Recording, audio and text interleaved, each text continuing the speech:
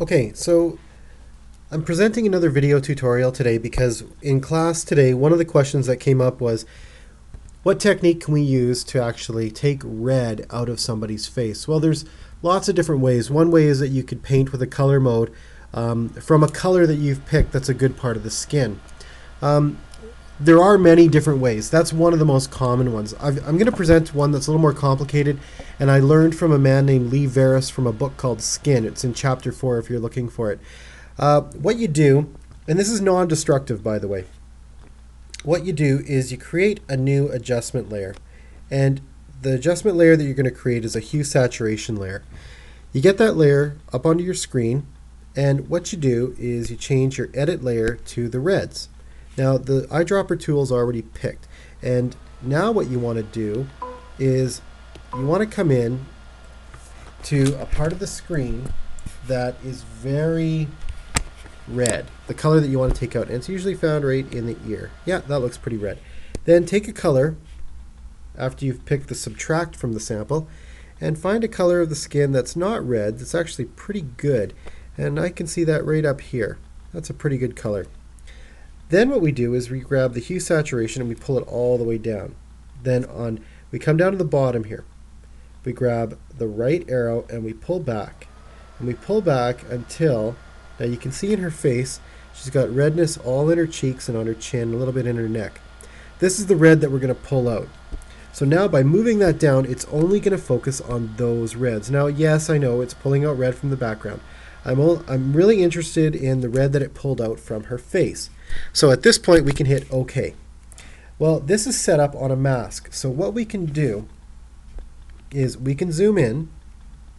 So I'll just bump in here. We can zoom in, and I think that's good enough. We'll zoom in, and on this mask, grab the brush tool. And that's too big of a brush, so we'll decrease our brush. How big's that? Make that a little bit bigger. Okay, even a little bit bigger than that. Okay, I'm good with that. So I'll just click here, click off there. And now I've got the opacity. I'm just going to bring that to 100%. Now notice, we bring the saturation back into her lips. And at the same time, so it's taking out the reds in a lot of areas. What we could do is we could allow, if we just say fill, edit, fill with the foreground color, so I'll hit OK. Fills it completely with black. Now this is what our original image looks like, so I'll change the color that we're going to paint with to white, and then I can selectively pull out the color, or sorry, the mask in the areas that I want to get rid of the red. And you can see in the cheeks, we're just taking out the red, taking it out along the whole cheek line, and we've got our opacity set to 100%, so it's taking it out in one pass.